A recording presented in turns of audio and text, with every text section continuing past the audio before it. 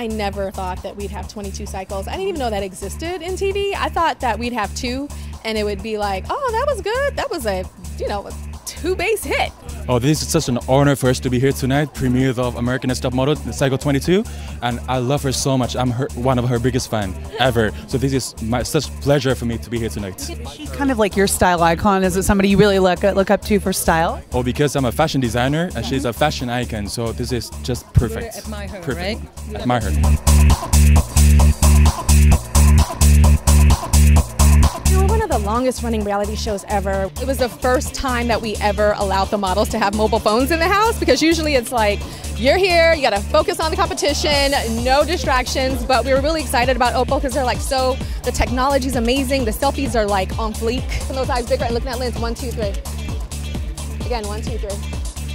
There you go. Oh my goodness, I feel like a professional model now. Yeah. You are amazing. Phone. It's like perfect. Do you guys have your OPPOs with you coming down the carpet? Oh, of course, right here. Come on now, keep it on me. I beautified it. I used a lot of the filters. The Japanese filters, my favorite. The black and white is amazing. We cannot live without mobile phone, smartphones, and especially OPPO is one of the biggest now company. Camera phones are an extension of our fingers, right? You don't ever see anybody without it.